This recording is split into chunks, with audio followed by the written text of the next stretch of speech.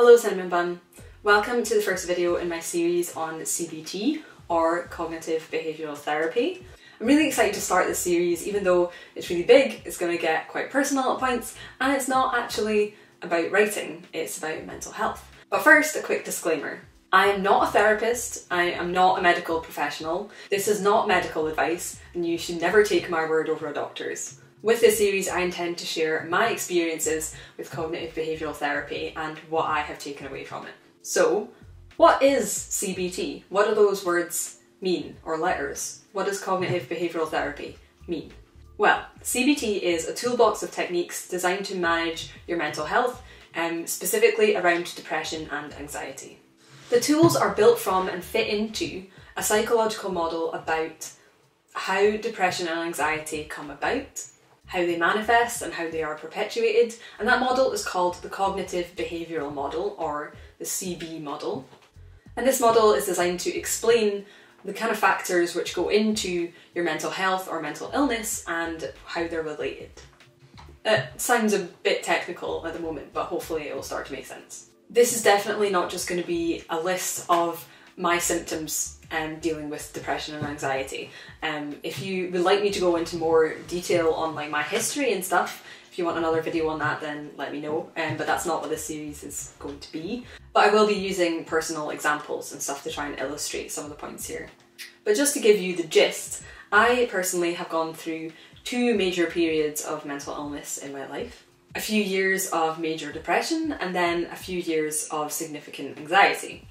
My experience is slightly odd in that I experienced depression and then I got better, and then I had anxiety and then I got better. But a lot of people experience these at the same time and have overlapping experiences with depression and anxiety. It can be really hard to quantify the severity, in inverted commas, of mental illness between people, and it's really important to remember it's not a competition.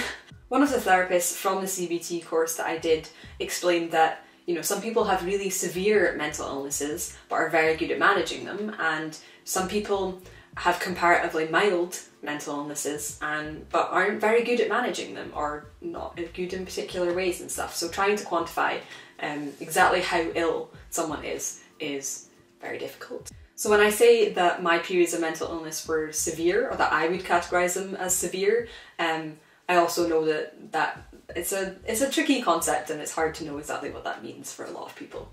What I mean by that is that they had a huge impact on my life, affected what I was capable of, and I changed my lifestyle basically to cope with it. So during the period in which anxiety was basically dictating my life, I finally reached out for professional help. I referred myself to a mental health services team in my area, and I had to wait quite a long time to get a consultation call. Once I got that consultation call, they told me, they recommended basically that I do this cognitive behavioural therapy course. It was a group course, so it wasn't one-on-one therapy.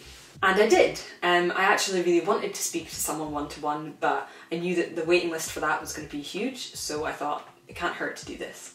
And it's not like I started this course and I started using the techniques and suddenly everything was magically better. The course was run by a couple of different therapists, and I actually really didn't get on with one of them, but I still think it was a really valuable thing for me to do, and a lot of the stuff that I learned there did eventually snowball into helping me recover.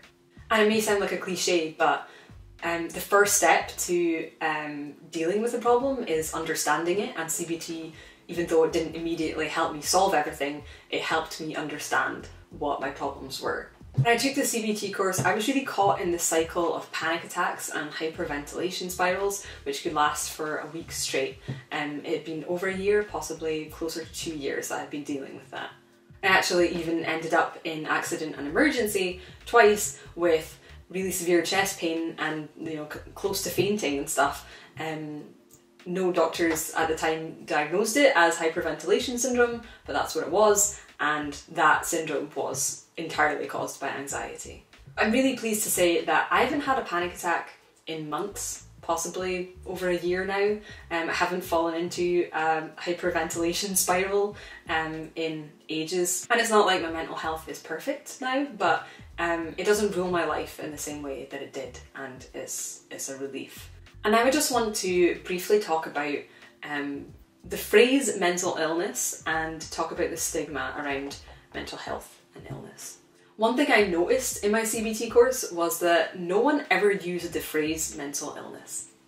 People spoke specifically about depression and anxiety and mental health problems. And to me it seemed really clear that this was because there is still such a stigma around the phrase mental illness. To be honest, I still find it strange to use that phrase myself, about myself.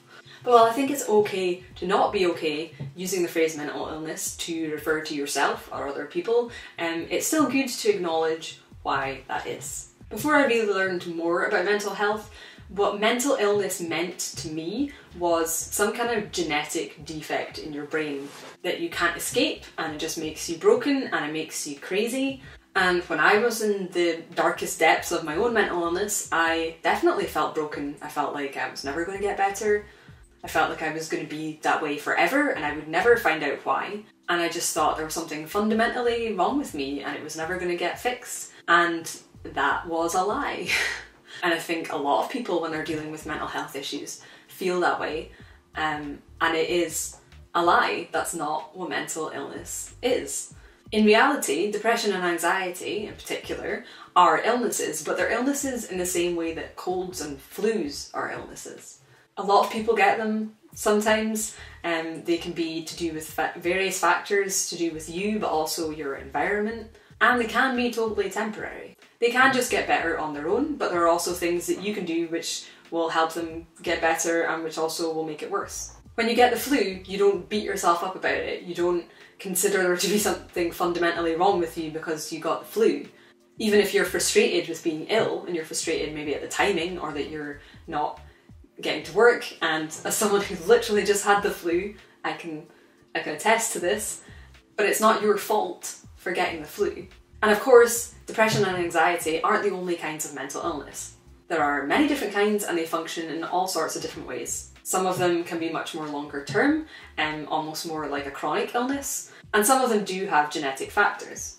But it is a myth that you are born a depressed or anxious person and that that's who you'll always be. Your mental health is not a static thing and it's not your personality. So the first week of my CBT course covered the CB model and some goal setting stuff, so I'm just going to run over that quickly here. So the therapist encouraged us to think about where we want to be in relation to where we are now, where we were then. And they advocated setting goals because people who set goals are more likely to achieve them, and an important part of making changes is being able to evaluate those changes. So you may have heard of the SMART goal setting guide before. It just means that you should try and set goals which are specific, measurable, achievable. And this one is hard with mental illness because it skews your idea of what is achievable. It should be resourced, which means, do you have the resources to achieve this goal? Is there a way that you could acquire those resources? And time limited. And again, with mental illness, this can be hard to set times on recovery. It's very easy to think my goal is to not be mentally ill anymore, and that to seem completely overwhelming and impossible. And I think it's really important to try and start small. Things won't change overnight, but that definitely doesn't mean they're not worth doing. So try to come up with a few short-term and long-term goals for your mental health. So what would be different in your life if your mental health improved significantly? What differences would you notice in yourself, and what differences would other people notice in you? If you want to, you can pause it here so that you can write your own goals now. So now I'm going to tell you the goals that I wrote down in that first session of CBT, which is a little bit personal, but we're just going to do it. So my midterm goals were to be comfortable and relaxed while on the bus or travelling, to feel like I'm prepared for situations where I might start to have an anxiety attack, and to be able to wear a bra every day without it aggravating my anxiety.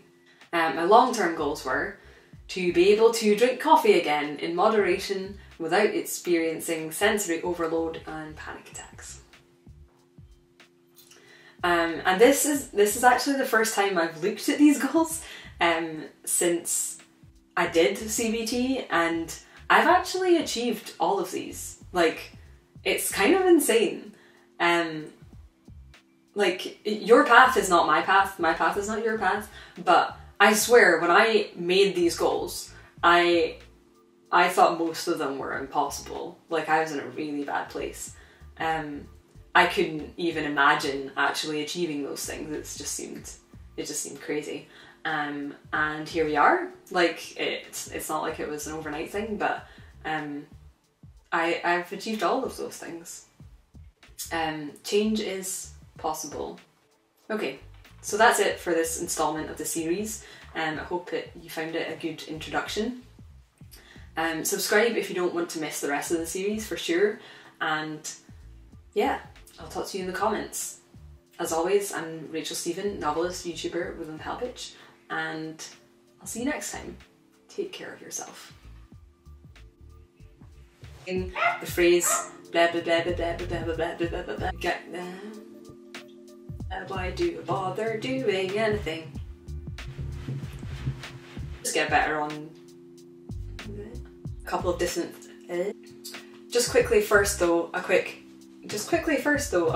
something. Have you heard it's going to be quick? I hear that it's going to be quick, guys.